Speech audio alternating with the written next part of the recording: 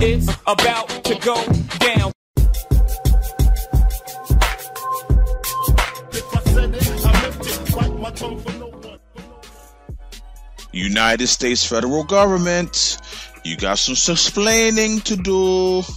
It's yours truly, Dan Adams, aka the Soulful Conservative, the DA and the prosecutor, coming to you once again with another edition of The Heat.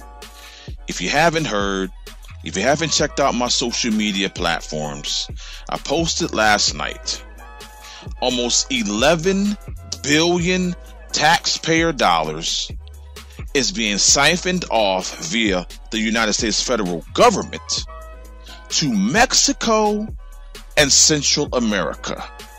Let me repeat, your ears are not deceiving you. The United States federal government is taking almost 11 billion taxpayer dollars and they are just giving it to Mexico and Central America.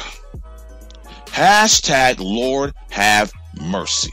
Hashtag WTF.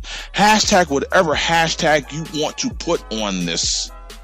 If you are not frustrated, if you are not angry, if you are not downright pissed off in regards to this revelation, then something is wrong with you. Someone needs to take you out to the woodshed and let you know that you cannot allow something like this, where individuals from these areas are supposed to be in such impoverished situations, but yet we are giving them almost $11 billion. Until next time, God bless you and yours. Peace and blessings. And you know this, man? People keep asking if I'm back, and I haven't really had an answer. But now, yeah, I'm thinking I'm back. If I said it, I meant it. Bite my tongue for